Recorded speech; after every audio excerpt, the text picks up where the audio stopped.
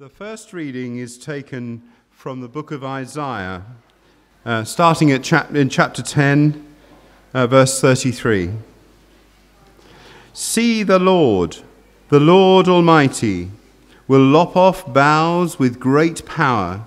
The lofty trees will be felled, the tall ones will be brought low. He will cut down the forest thickets with an axe, and Lebanon will fall before the mighty one. A shoot will come up from the stump of Jesse. From his roots a branch will bear fruit. The Spirit of the Lord will rest on him, the Spirit of wisdom and understanding, the Spirit of counsel and of might, the Spirit of knowledge and fear of the Lord, and he will delight in the fear of the Lord. He will not judge by what he sees with his eyes, or decide by what he hears with his ears. But with righteousness he will judge the needy, with justice he will give decisions for the poor of the earth. He will strike the earth with the rod of his mouth, with the breath of his lips he will slay the wicked. Righteousness will be his belt, and faithfulness the sash around his waist. The wolf will live with the lamb, the leopard will lie down with the goat, the calf and the lion and the yearling together, and a little child will lead them. The cow will feed with the bear, their young will lie down together, and the lion will eat straw like the ox. An infant will play near the cobra's den, and the young child will put its hand into the viper's nest. They will neither harm nor destroy on all of my holy mountain, for the earth will be filled with the knowledge of the Lord as the waters cover the sea. In that day the root of Jesse will stand as a banner for the peoples. The nations will rally to him, and his resting place will be glorious. This is the word of the Lord.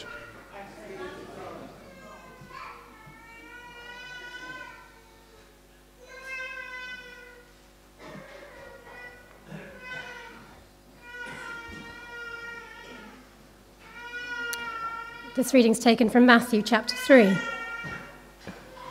In those days, John the Baptist came, preaching in the wilderness of Judea, and saying, "Repent, for the kingdom of heaven has come near."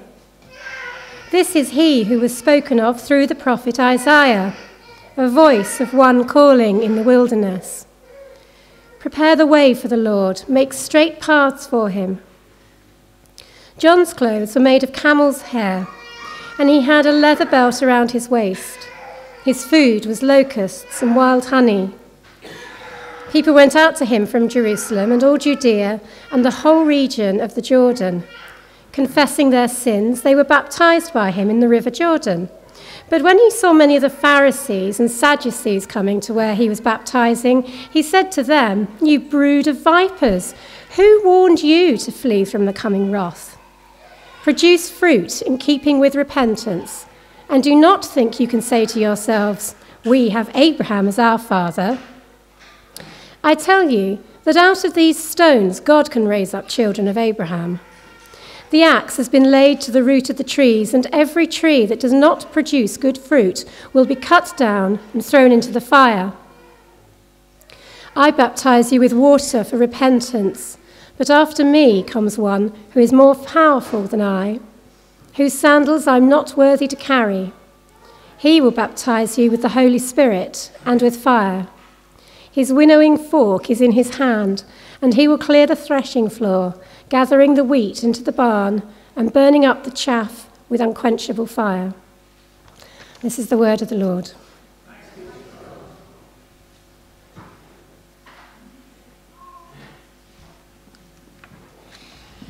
Thank you. The axe is mentioned in both those readings, and I have actually borrowed an axe from Chris that I thought I might bring as a visual aid. But having seen the reaction of a couple of the guys when Chris gave it to me last night and the fear on their faces, I thought I'd better leave that at home today and just leave you with the imagination of an axe to have a look at. Let's pray. Father God, thank you that we can be here this morning. Thank you, Lord, that in the busyness of Advent, in the busyness of our lives, we can just take time out to be here together with you this morning. Lord, thank you for your word, those words that were written hundreds and thousands of years ago that are still relevant to us today. And Lord, I pray that you would speak to us through your word this morning. In Jesus' name, amen. The kingdom of heaven is near. When black people are segregated and divided from white people, when black people cannot get on the same bus or go to the same school as white people. The kingdom of heaven is near. When members of the same family are separated by man-built walls. When cobbled streets and empty supermarkets exist just a few miles from a tarmacked autobahn and extravagant excess.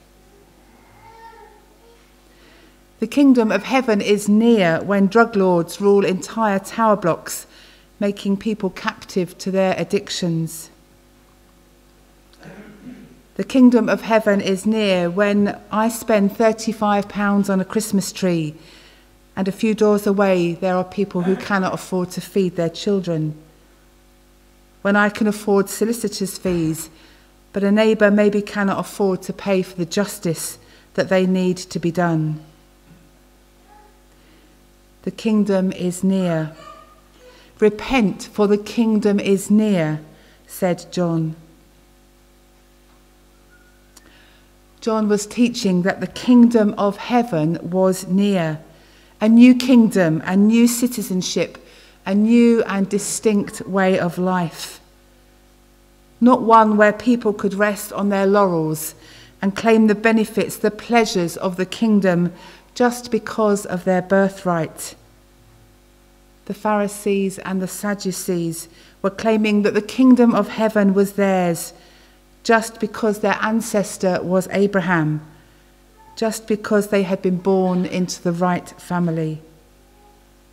But John was claiming that belonging to, living in the kingdom of heaven was possible for anyone and for everyone, anyone who repented, anyone who admitted their sins so that God could clean up their lives with forgiveness and healing.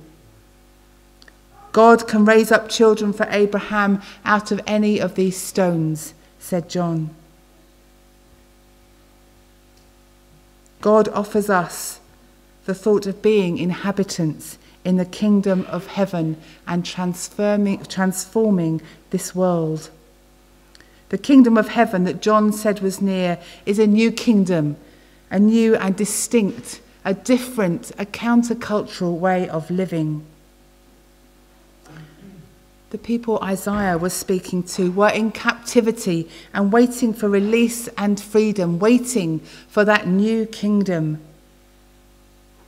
Isaiah promised them, God promised them through Isaiah, that the big powers would be felled, would be cut down. With that axe, the forests would be chopped. And in their place would come something new, a new king and a new kingdom. But how? Not as huge trees, but as a small shoot, as a tiny, small, vulnerable shoot from an unexpected source. I don't know if you've ever pruned roses or fruit bushes or buddleia. If you've driven past my house, there was a buddleia bush that was about 15 foot high that my neighbours chopped down for me to about this high, and there are tiny shoots. A year ago, one of my brothers, who is not known for his delicacy, pruned Mum's roses. I think Mum thought they were never going to survive the winter, and yet this summer there were beautiful yellow flowers like they've never flowered before. He didn't quite take the axe to them, but he pruned them to almost nothing. And in the spring the new shoots came, and in the summer we had a mass of yellow roses. Isaiah says that instead of the boughs of great power and lofty trees and forest thickets, there would be a shoot, a few tiny leaves from the stump of Jesse, which would grow, which would become something incredible, a new king and a new saviour. Isaiah says, a shoot will come up from the stump of Jesse. From his roots, a branch will bear fruit. And then right at the end of the reading, in that day, the root of Jesse will stand as a banner for the peoples.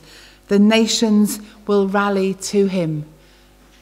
Have you seen films like Braveheart, where the leader of the people has a huge banner, has something that the people can see, and the troops rally round him?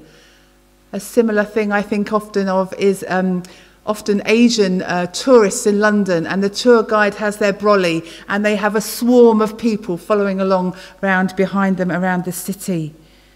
In that day, the root of Jesse will stand as a banner for the peoples, and the nations, all of them, will rally to them. As I was preparing today, there were lots of threads I thought over the last few months we've been talking about. We talked about the healing of the nations. We've talked about justice. Lots of those themes that we've heard about over the last few months come into today's reading. But who was this Jesse that the shoot would come from? Well, he was the grandson of a couple called Ruth and Boaz.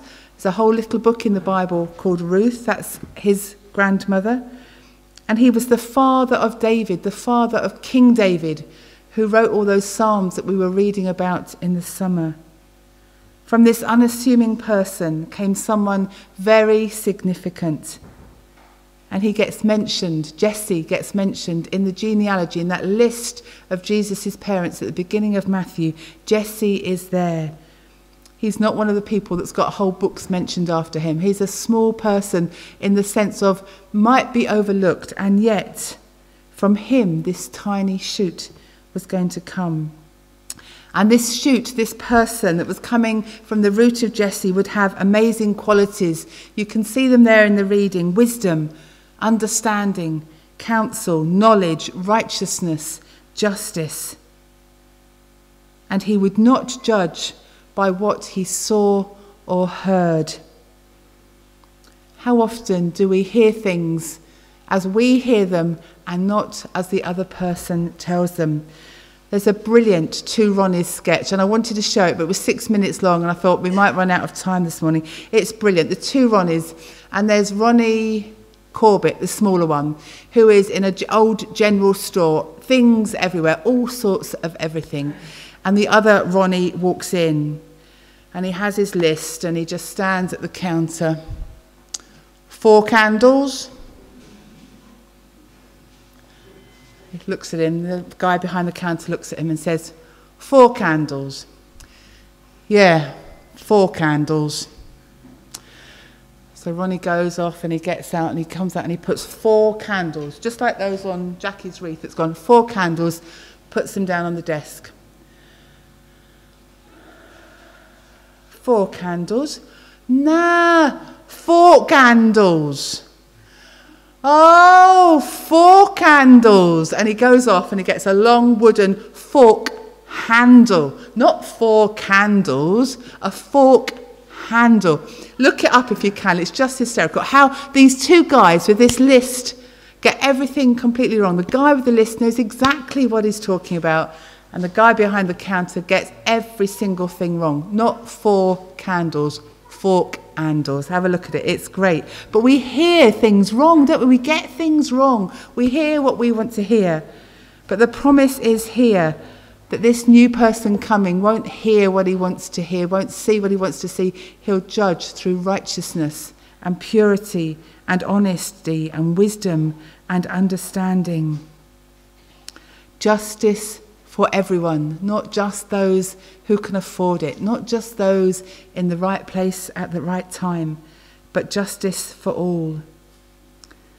These passages are about waiting, about preparation, and about promise. Promise of a change, promise of a new kingdom. The kingdom is near, said John.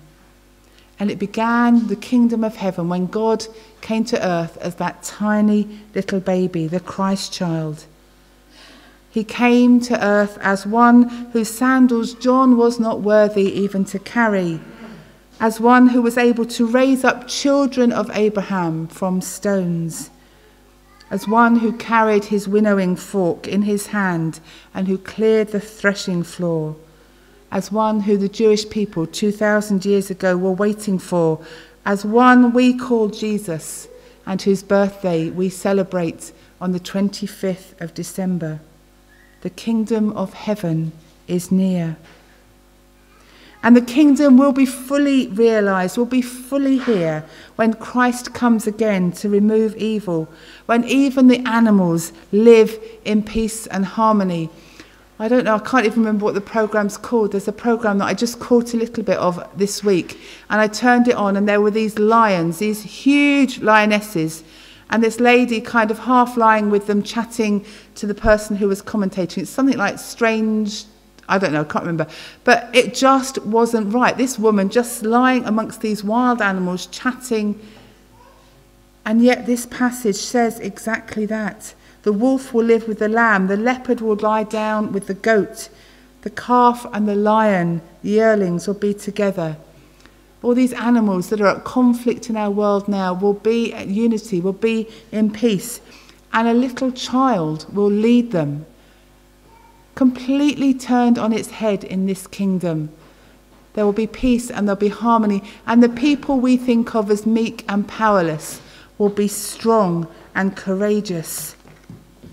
The kingdom will be fully realised when Christ comes again to fully remove evil, when the animals live in peace and harmony and led by the gentleness and weakness that we might associate with a child.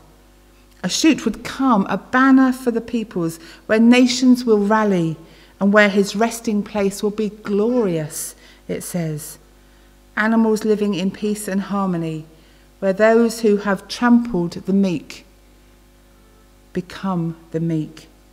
Where one day we can read, every knee shall bow and every tongue confess that Christ is Lord. This is a time to come, a time that we are still waiting for. And the kingdom of heaven continues as Christ now lives in the hearts of believers. The kingdom of heaven is near but coming nearer because of people like Nelson Mandela, because now black people can live alongside white people and enjoy life together. The kingdom of heaven is near but becoming nearer because artificial divides like the Berlin Wall have been demolished and inequalities removed. The kingdom of heaven is near but becoming nearer because of people like Jackie Pullinger, who have gone and shared in people's lives and taken Jesus with them. The kingdom of heaven is near but becoming nearer because in 1996 a couple called Paddy and Carol met a baby in Bulgaria, and then in the year 2000 spoke to a woman in Salisbury, just down the road, who could not afford to feed her child. And they started the Trussell Trust, which started food banks, the like of which we have now in Bath. The kingdom of heaven is nearer, but becoming nearer because of people around us. And I pray because of us. These passages are about waiting. They're about waiting for a promise to be fulfilled. They're about change, and they're about belonging to the kingdom of heaven. Isaiah promises that the root of Jesse, the Christ Son of God, will be the rallying point, will be the place where we can all have glorious rest. And that's an unknown time in the future. Even Jesus didn't know when that would be. A promise for which we are still waiting. John promises that the kingdom of heaven is near because the one who is more powerful than he, more powerful than John, is about to come, Jesus, the Christ child.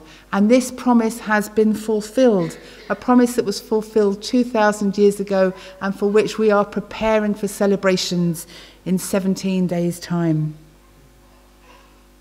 What can we be doing this Advent to help bring the kingdom of heaven nearer? It continues. God, Jesus will come again. He will. That's a promise we have to hold on to. But we can all do our part to bring that time, to bring the kingdom of heaven nearer here on earth. We pray, thy kingdom come, thy will be done on earth as it is in heaven. What can we be doing this Advent as the kingdom of heaven continues to take hold? As we prepare for the celebration of the promise already met and wait for the coming of the kingdom of heaven in all its fullness. What can we do in the kingdom of heaven today? We're going to watch just a short clip about waiting, about Advent being a time of waiting, of preparation.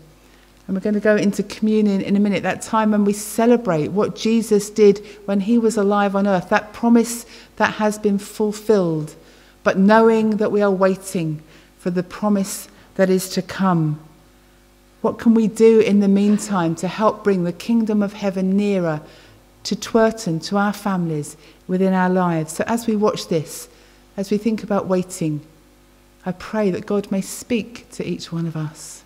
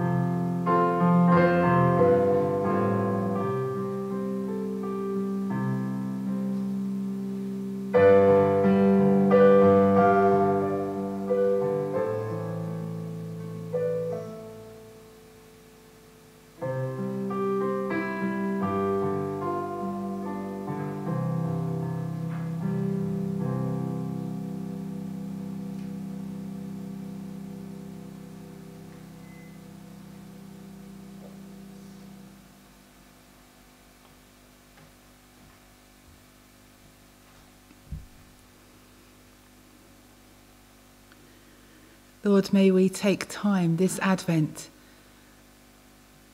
to make our hearts ready, to remember that you have put us here at this time and in this place, that we can come to you and repent, we can come to you and say sorry, and you heal our lives, and you transform us. We are here in this time and in this place that we can be used like Jackie Pullinger, like Nelson Mandela, like that couple who started the food bank, to bring your kingdom closer. Your kingdom of heaven is near, and we can bring it closer to the people around us. So Lord, may we take time, may we slow down, may we hear from you, that we may be used in your kingdom as we wait for the fulfillment of your promise. In Jesus' name I pray. Amen.